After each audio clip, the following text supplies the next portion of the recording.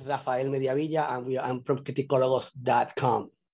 Perfect. Hi. So, hi. So again, first, thank you for you guys to give me the opportunity to talk to you about this awesome season, second season, and congratulations.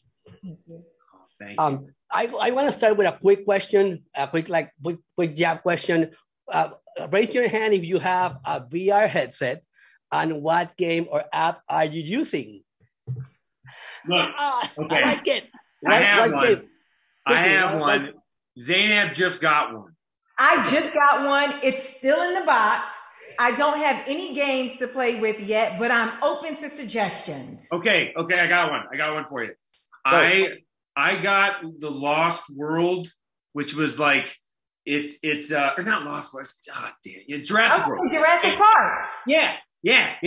So it's basically you end up. It takes place in between the recent ones, and you're basically hiding and running from raptors.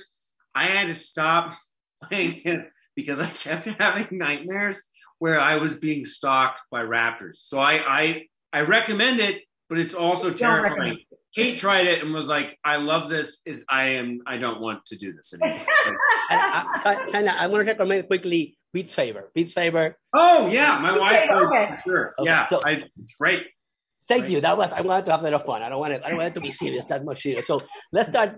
Let's talk about your characters. In this season, I think obviously the two of you bring the comedic relief to the story, but also your characters grew up a lot. I think your characters also went through a lot on the second season professionally. Aleesha professionally grew up, and obviously Luke is really tied to Nathan. What can you say you guys learn from your characters?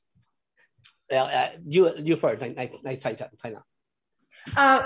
So, as you said, there's a lot of change happening in Aleesha's life professionally.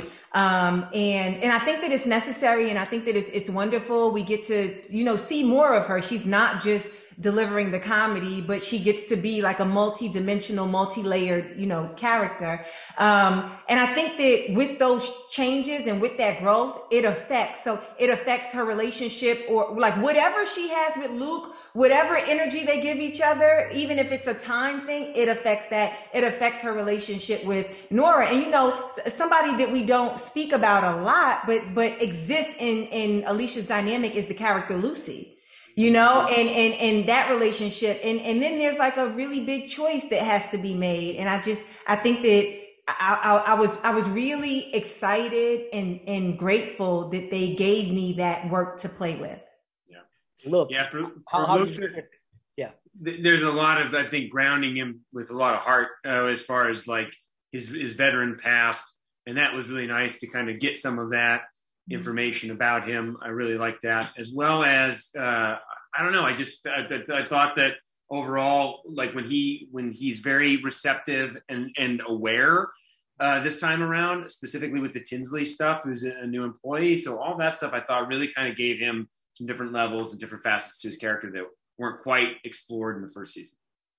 I think we're short on time. I want to thank you again for the opportunity and having fun a little bit at the beginning with the VR question. And I thank you and congratulations again for thank you, Rafi. Thank you, Rafi. Appreciate it, man.